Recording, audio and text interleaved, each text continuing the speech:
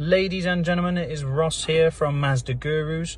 I am just going to spend a little bit of time inside this Mazda 3 just to give you a talk through of the navigation system and how to activate and deactivate the voice command system. So, bring you over here to the center console.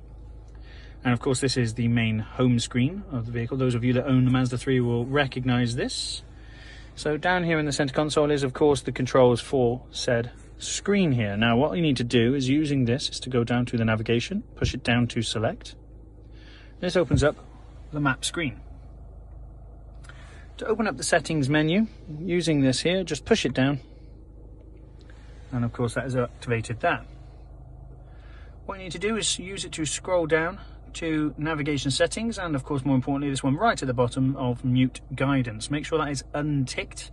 If you ever have a tick in that box, it will silence all voice commands that she will give through this navigation system. You go back up to the navigation settings and open that up.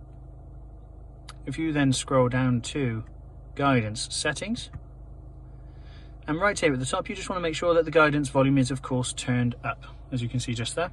So to turn it up or turn it down, just activate it while you're on it, and then as you increase or decrease, she will speak.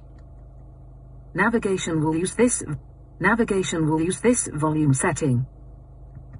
To save, just push down again. But of course you do also want to make sure that the tick boxes are ticks coming down here as well, to of course activate and deactivate any of these commands. Providing those are all set, and of course back out on this menu here, there is no tick in that box, then she will talk every single time you're using the navigation system itself. There is your brief talk through. As I said, I am Ross of Mazda Gurus. I look forward to speaking to you again soon. Take care for now.